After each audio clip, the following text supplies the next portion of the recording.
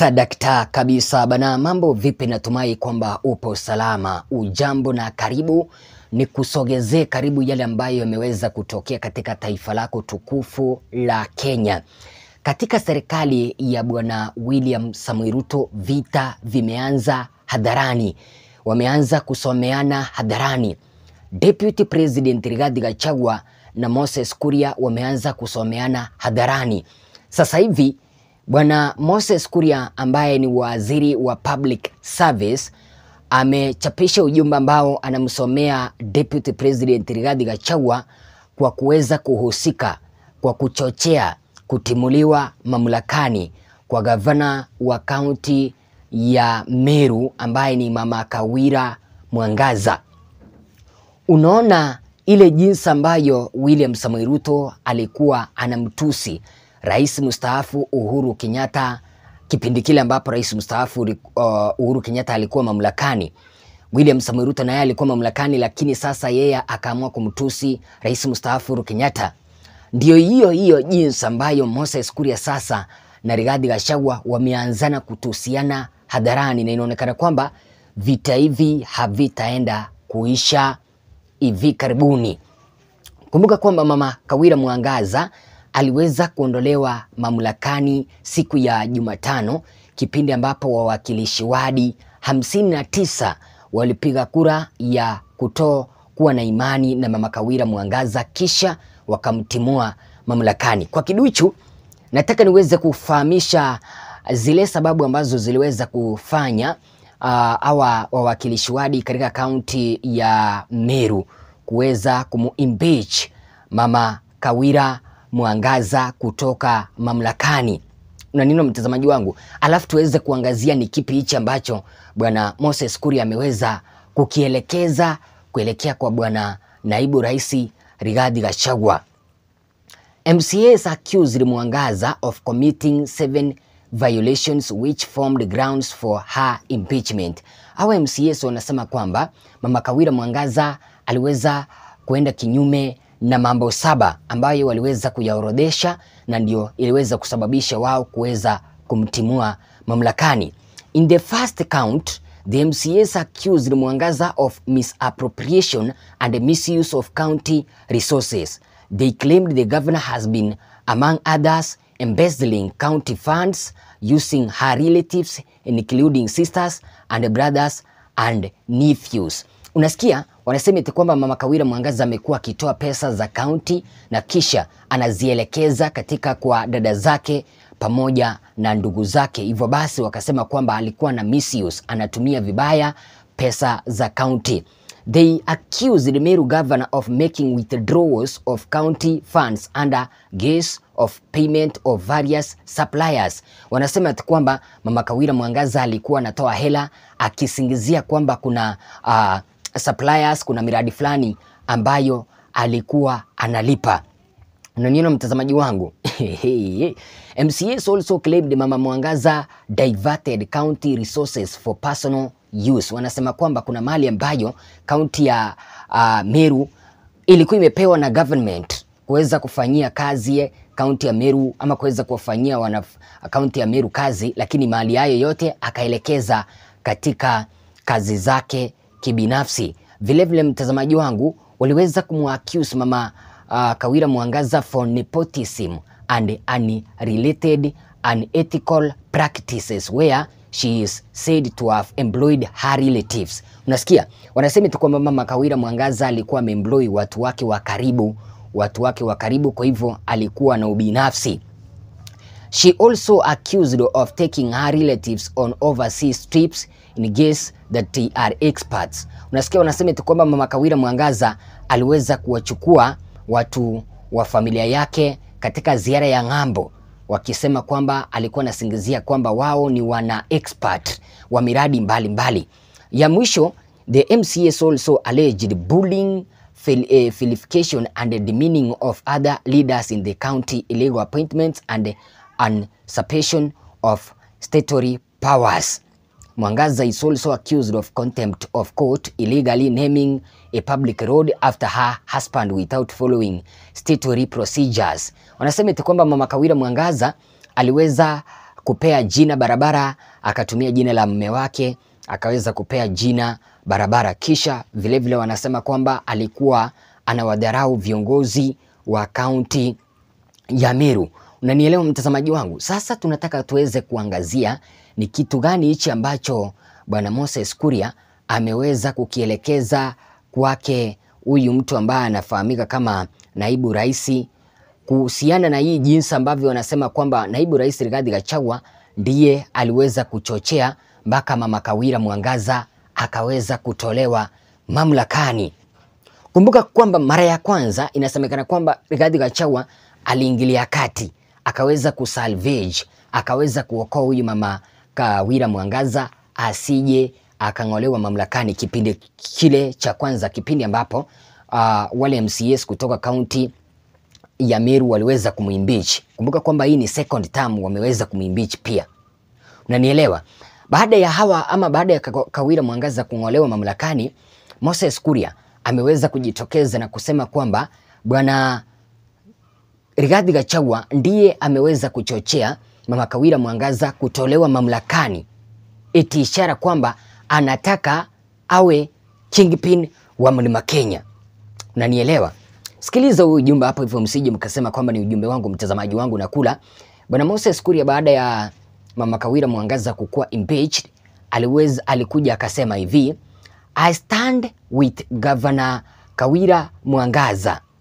This is an evil scheme by someone who thinks that the only way to be a Mount Kenya kingpin is to bring down other leaders, not to solve the problems of our people who are getting desperate by the day. History will vindict me. Unaniona mtazamaji wangu? Huyu ni Moses Kuria ambaye ameweza kusema kwamba Rigathi Gachagua inaonekana kwamba yeye ndiye ameweza kufanya nini? Ameweka mkono wake kule na kisha akaweza kuhakikisha Mama Kawira Mwangaza anang'olewa mamlakani. Unanielewa mtazamaji wangu? Huyu ni Moses Kuria. Na unaelewa mtazamaji wangu ni nani ambaye anatafuta ukingpin wa Mlima Kenya? Hakuna kiongozi mwingine kutoka Mlima Kenya ambaye anatafuta ukingpin wa Mlima Kenya isipokuwa Rigathi Gachagua.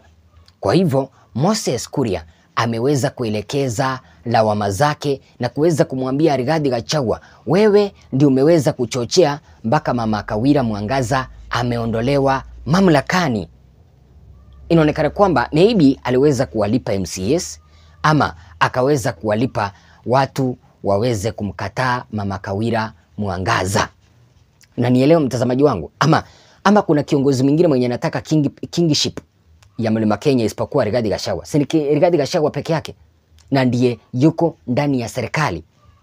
Kwa hivyo haya maneno yote yameweza kutoka kwake bwana Moses Kuria akiyaelekeza kuelekea kwake huyu mtu ambaye anafahamika kama Rigathi Gachagua. Hata hivyo kuna rafiki wa karibu wake William Samoei Ruto ambaye anafahamika kama Ali Nur Mohamed. Yeye ameweza kukinzana na mawazo yake Moses Kuria. Moses Kuria ambaye anasema kwamba Rigathi Gachagua ndiye ameweza kusababisha mpaka Kawira Mwangaza ameondolewa mamlakani.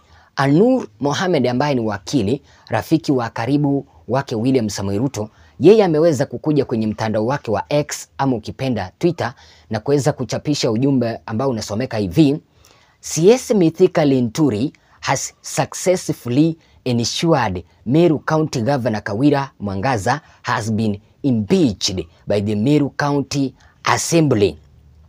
All 59 MCAs have voted to remove Mwangaza, 10 MCAs were absent. Unasikia, katika bunge la Meru ambalo lina wanabunge ama MCAs 69, 59 walipiga kura wakitaka Mama Kawira Mwangaza aondolewe mamlakani.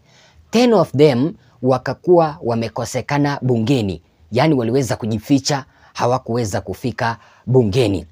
It is wrong for Linturi to sponsor impeachment of Mwangaza because she is a woman. Huyo ni Nur Mohamed ambaye ameweza kuchapisha ujumbe kama huo. Huyu anasema eti kwamba Mama Kawira Mwangaza amekuwa impeached na kutokana na kwamba CS ambaye ni wa masuala wa nini kilimo Mithika Linturi ndiye ameweza kusababisha mpaka Mama Kawira Mwangaza ameweza kuondolewa. Kwa kiduchu, kuna kipindi ambapo tuliweza kusikia kwamba Mama Kawira Mwangaza na huyu Mithika Linturi hawakukuwa na uhusiano bora, walikuwa wamekosana. Na hivi juzi, mtazamaji wangu, juzi kati tumeweza kuona huyu Mithika Linturi ameenda Meru. By the way, Mithika Linturi anatoka upande wa Meru. Kipindi ambapo Mama Kawira Mwangaza anazidi yeye kupitia shida katika kaunti ya Meru, bwana Mithika Linturi akaenda akaitisha wazee watatu wawili, wakaweza kumvisha taji kwamba sasa yeye ndio msemaji wa Meru County, yani Meru County spokesperson.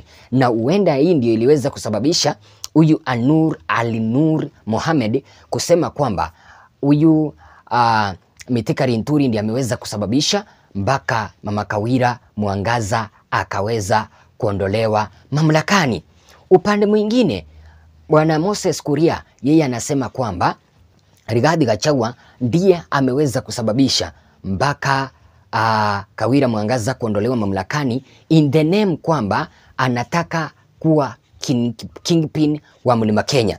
Kitu hicho, mtazamaji wangu, kimeweza kukashifiwa na viongozi hapa nchini ambao aswa ni akina mama, na kuweza kusema kwamba viongozi akina mama hapa nchini wanaonewa aswa baada ya Mama Kawira Mwangaza kutimuliwa mamlakani kwa duru ya pili.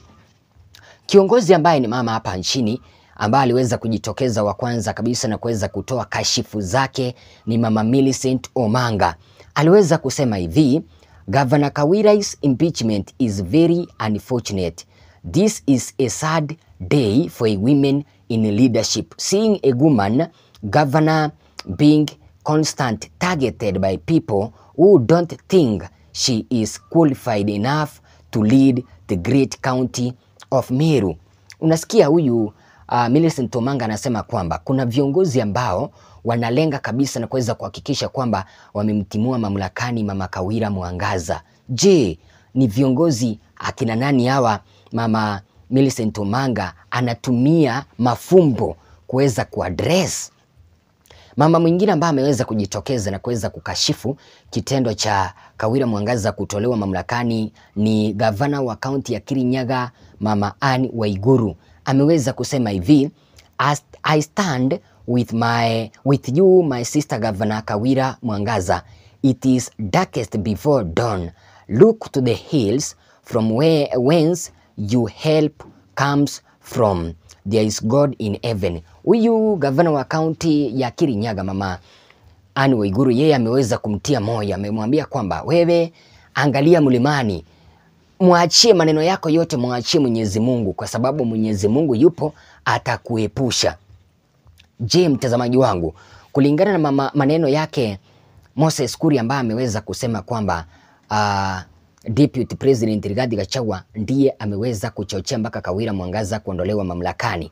Alafu Ali Nur Mohamed yeye ameweza kusema kwamba Linturi ndiye ameweza kusababisha mpaka Mama Kawira Mwangaza kung'olewa mamlakani. Which is which? Wewe unaona ni nani ambaye ameweza kusababisha mpaka Mama Kawira Mwangaza kung'olewa mamlakani? Je, wewe unahisi kwamba Moses Kuria ndiye sasa ndi truthful man ambaye ameweza kujitokeza na kuweza kufichua siri kwamba Rigathi Gachagua anampiga vita Kawira Mwangaza, na sasa hivi ameamua kwamba Kawira Mwangaza aweze kung'olewa mamlakani? Kwa sababu do you remember Moses Kuria aliweza kutuambia kwamba kipindi kile ambapo alikuwa ni waziri wa trade, aliweza kutuambia kwamba mafuta yatakuwa yanaongezeka bei kwa shilingi 10 mpaka mwezi wa 3 mwaka ujao, ndiposa mafuta hayo yataanza kuteremka. Tukaona Rigathi Gachagua akaweza kumconfront, akamuingilia na akahakikisha kwamba ametolewa katika wizara ile ya trade, akachukuliwa katika wizara ya utumishi wa umma, yani Public Service Ministry. Upande mwingine Anuri anasema kwamba Linturi ndiye ameweza kusababisha. Wewe unaona kwamba ni nani ambaye ameweza kuchochea hapa katikati Mama Kawira Mwangaza kuondolewa mamlakani? Ama kuna vita ambavyo vinaendelea ndani ya serikali kati ya Bwana Gachagua pamoja naye Moses Kuria, hivyo kila kitu kikitokea wanalaumiana. Sema nasi na rejea na mingi zaidi. Jina langu nafahamika kama Mr. Eagle 8 ama ukipenda Eagle Ezra. Tafadhali usiondoke bila ya kupiga subscription, manake subscription yako moja inachangia kwenye ukuaji wa kituo hichi ili kiendelee kugrow kila siku. Sicheze mbali. Bye bye, tupatane kwa kanda ijayo.